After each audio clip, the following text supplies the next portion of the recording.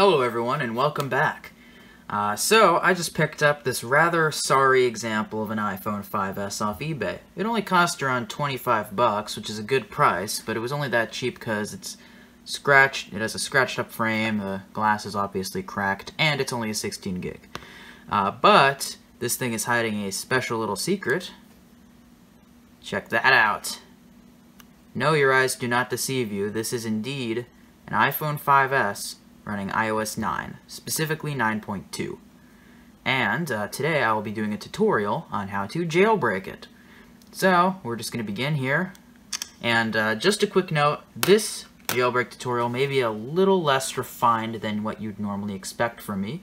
And that is because, unlike usual, what I'll usually do is when I'm trying to jailbreak a device on a version I've never done before, I'll do it myself off recording, and then I'll restore the device in iTunes and start over and record the tutorial after I know exactly what to do. I can't do that now since iOS 9.2 is unsigned. I just have to go for it and hope everything goes completely smoothly so that I can record this for you. So, you'll need a tool called Pangu. You don't hear about them anymore, but back in the iOS 7, 8, and 9 days, they were big and they released many jailbreaks.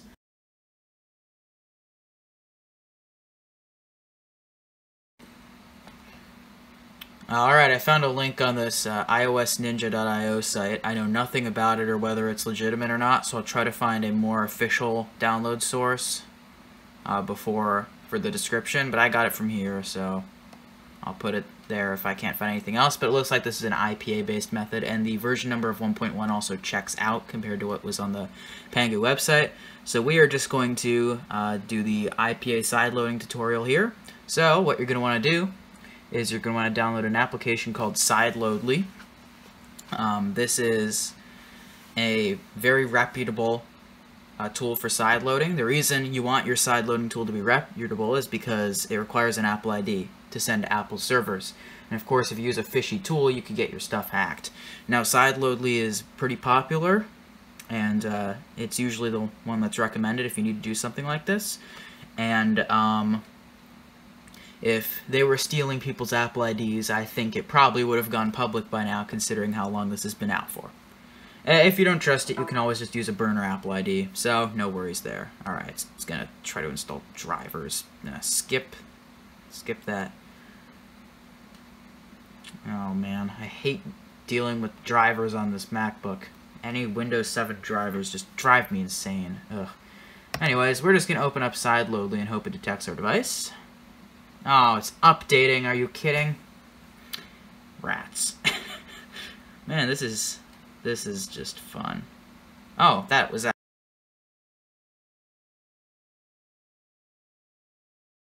And Windows Defender has immediately called out a threat,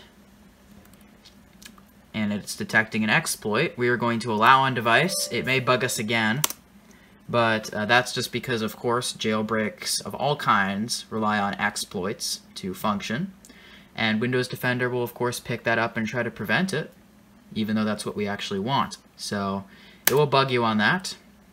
Obviously, if it says Trojan or something like that, then you want to be concerned that you've downloaded a bad file. But if it says exploit iPhone OS blah blah blah blah, then you are usually safe. So I'm going to get Sideloadly open now. Is it going to detect an update here as well? Let's see. No. Alright. Could not connect to device. Password protected. Yep.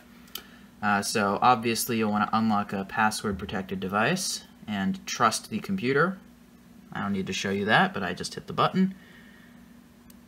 And is there a button here to refresh? There we go. It's picked it up. 5S Space Gray on 9.2. So click the big friendly button that says IPA on it and select your file wherever it downloaded to. Alright, and then when you hit start here, it'll tell you to enter your Apple ID details, which I have conveniently censored, but it won't for me because I've entered them before, so it's cached them locally, so I don't need to again, but For you, it will, of course, require you to enter them. So just do that, and if you're concerned, just use a burner Apple ID. Then hit start. I've censored this because I don't know all this information, and it failed. But I'll just allow that again because it picked it up again. Of course it did. But I'm going to censor this screen because I don't know if any of it's sensitive. It's probably all fine, but I'm just in case going to censor it, so yeah. But it has finished. And now, on the device, we can unlock, there we go, and we have the Pangu app. If I click on this, it'll just say Untrusted Developer, so you'll want to go into your Settings app, General, then go to Device Management, which is near the bottom, and then click on the button that for you will not be censored, but it is for me to hide the Apple ID. And then hit this censored button that says Trust.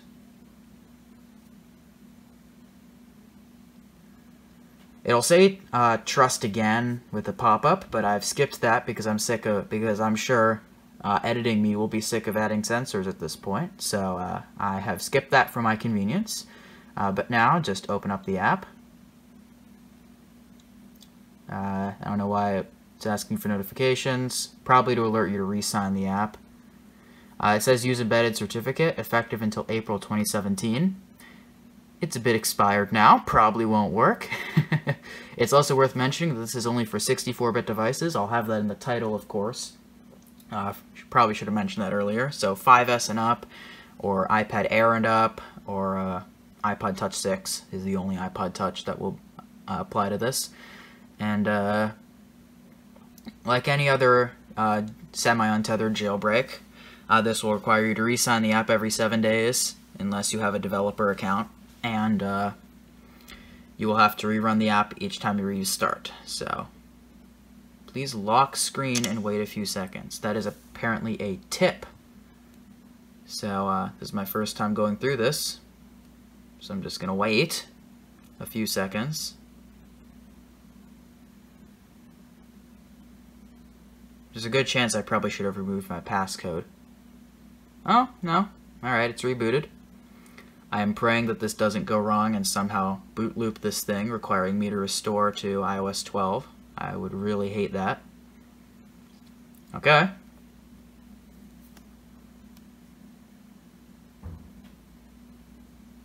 Aha. Well, that was fast and painless. We're jailbroken. Now, there is no way to untether this currently, which is unfortunate, and I doubt there will be in the future, because no one's going to care about such a random old iOS version. But now, as you can see, Cydia is up and running. I can do all the updates, and now you can do fun things that will make the device more usable again, like hack the YouTube app to work again, get all kinds of other stuff up and running, tweak it to your heart's content, whatever you please. But that is the relatively painless process to jailbreaking iOS 9.2 through 9.3.3 in 2021. Although I did want to check one more thing before I ended this video. Apparently, according to the Pangu website, there's another way to redo the jailbreak, which is to go to, I'm going to enter this in, JBME, which clearly I'm doing this at an odd angle, JBME, which stands for jailbreak me clearly, dot QWERTY or UIOP.com. QWERTY or UIOP is another developer. Apparently, this can jailbreak your device from the browser.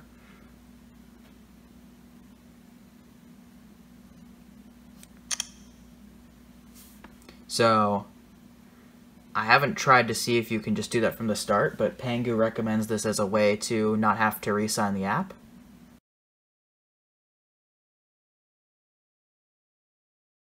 So, there you go. You're jailbroken on iOS 9.2. Thank you all for watching. I will see everyone again soon. Have a good day or night, and If you have any questions, as always, leave them in the comments. I'll see everyone later. Bye-bye.